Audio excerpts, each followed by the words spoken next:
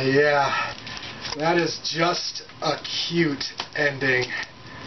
Hello there, fellow cyberpunks and retro nerds. Tommy the Hammer here, and I am doing an intro for my good friend the Dreaded Dean's review of Mighty No. 9. Now, when we filmed this video, it was at the beginning of the summer, and Mighty No. 9 had just been released to specific home consoles and, more importantly, for digital download. So Dean digitally downloaded it, and we played the game, and he felt that it was getting a little too much guff. So we decided to put together this little video about Mighty No. 9, and after we were done filming it, we watched it, and in retrospect, we thought the video was pretty bad. So after a couple of months, I reviewed it again, and upon second or third inspection, I thought the video was actually pretty decent. Dean covers a wide variety of topics involving the video for Mighty No. 9.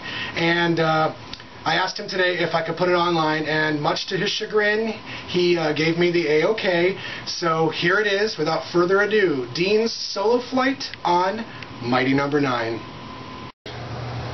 Hello, Tom's video camera, because I don't have viewers yet. I'm the dreaded drunken gamer, and yes, I wanted to retort to the mega nerds bashing Mighty No. 9, but I'm not feeling it yet.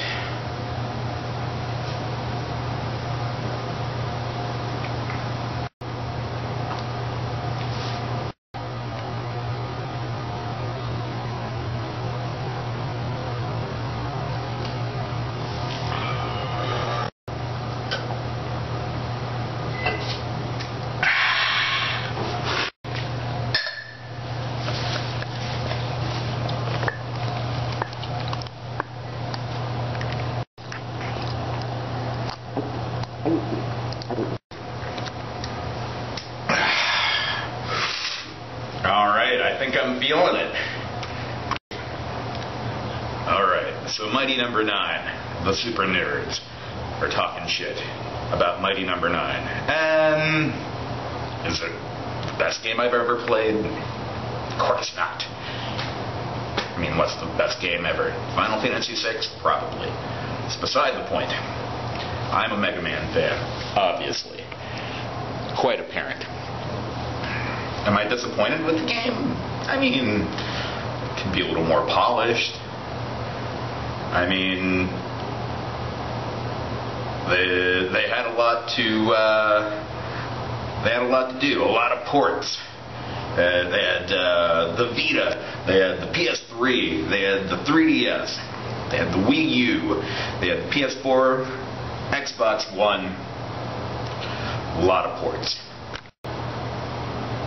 So, a lot of ports, they had a lot on their table.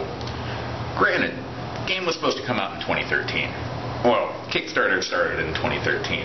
We expected it 2014, 15, whatever. A lot of setbacks. It's finally out. I pre-ordered it, $19.99, $20. You know, I had no problem paying that amount for 9 and 10. Granted, I got both of them for that price. But it's just nice to get more of what you love. It's like when Kevin Smith makes a movie that isn't Jay and Silent Bob, you're like, well, Jersey Girl is garbage. It happens. All you super nerds out there are acting like this game is Jersey Girl. It's not Jersey Girl. Jay and Silent Bob are in it. It's not Jersey Girl. So I'm totally fine with this game. I'm having a lot of fun with it. I've beaten some of the bosses. It was a little tough at first. What should we tackle next?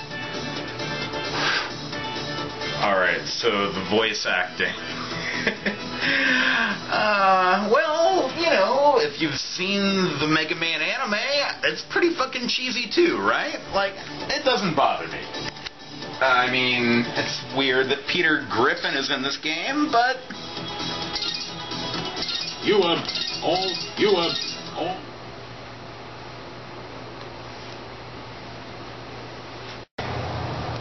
lot of the complaints were frame rates are bad. There are some malfunctions with the frame rate. Some people are saying it looks like it should have been on the PS2. Personally, it's just nice to see another Mega Man-ish game come out. Like, I'm happy with it. I have fun with it. I didn't have super high expectations because I kind of think a lot of new games are crap anyway. And if I can pay $20 for another cool Mega Man title, that's awesome. Personally, as I play it, it reminds me of the PSP games, Mega Man Powered Up, and the reboot of Mega Man X. Like, if you just blended those two together, that's what you got.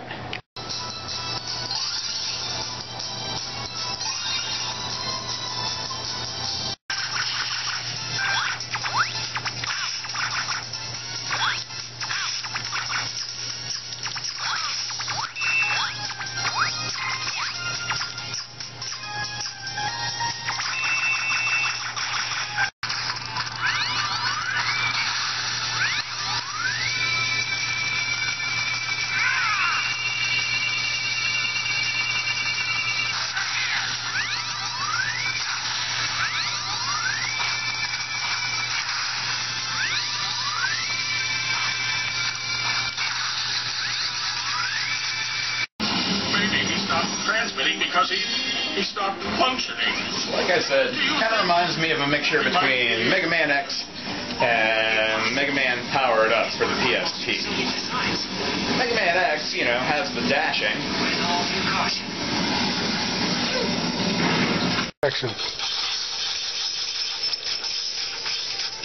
Not only does it have the dash, but almost kind of a similar art style. That low poly, but nice 3D look.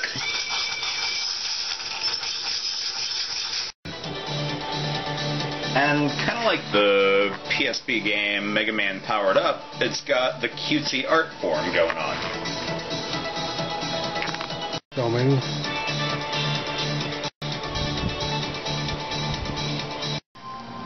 We got the cutesy image of Mega Man there from Mega Man Powered Up. And we got that cutesy anime art. And then we got these guys. Gutsman, Iceman, Bombman, Fireman, Flickman. They're fucking cute, man. So anyway, to put things short, Mighty Number 9 is fun. The Mega Nerds are ripping this shit apart, and, you know, it probably should have been a little more polished for 2016. But like I said, with how many ports they had to spew out, there was definitely some pressure to not do what was meant for the game. But I'm happy with it. It's $20. $20 is nothing for how much fun I'm having with this game. So, anyway, I feel like I just needed to make this video while the coals were hot. While all the super nerds were giving it shit.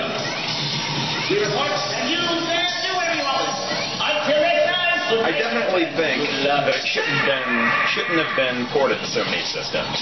If it would have been a PlayStation exclusive, just Vita, PS3, and PS4, this could have been superb. But unfortunately, this is what we got. But is it unfortunate? I don't think so. I'm having a good time. Should it have been ported to Nintendo? I mean, I don't know. They've been fucking up ever since Nintendo 64. So anyway, I love the game. It's $20. $20 is nothing for how good this game is. Originally, my only complaint was there weren't trophies. But then later that day, all of a sudden I got a set of trophies. So I really have no real complaints about the game. I have fun with it. I'm a Mega Man fan, and it's Mega Man.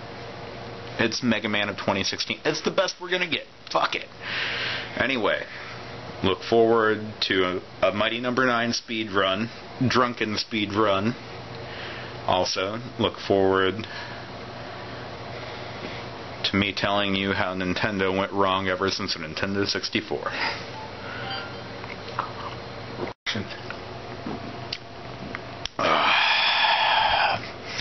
Drunken Dreaded Gamer, signing off.